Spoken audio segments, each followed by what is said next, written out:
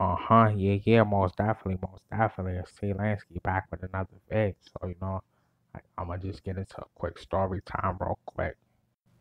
Back in my beginning stages, starting to, rap, probably around the same time I had my first rap battle or whatever.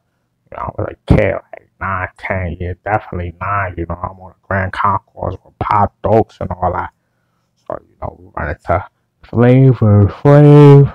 So I'm a youngster, I'm not even knowing. That's why you gotta be up on your jewels, big gym stars and giving. So, dap them up. Pops dapped them up. They knew what each other and all that, for the streets and all that. Flavor was fresh out of, one of his bedrooms. Joint. He was like, yeah, what's up, G? What's up, G? I'm like, what's up? What's up? He's like, you don't know who I am? I'm young. I'm like, yo, nah. Like, Flavor from Public Enemy. Like, what? He's like, yo, you want to see me on TV? I'm just a kid. I'm like, I copy. 2 weeks later, he on Chappelle Live.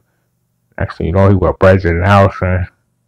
Next thing you know, he doing Flavor of Love.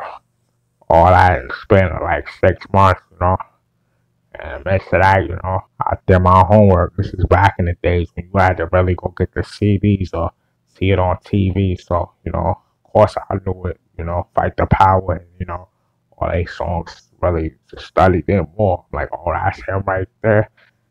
Bad legends, That goes to show you never know who's who when you out there. You gotta really know your homework, keep your eyes open, school to the game, definitely school to the game. That's a classic, legacy, that he came from, Piece of flavor, piece of pea, see Lansky, I'm up out of here, That was quick story time, Yeah, most definitely, most definitely.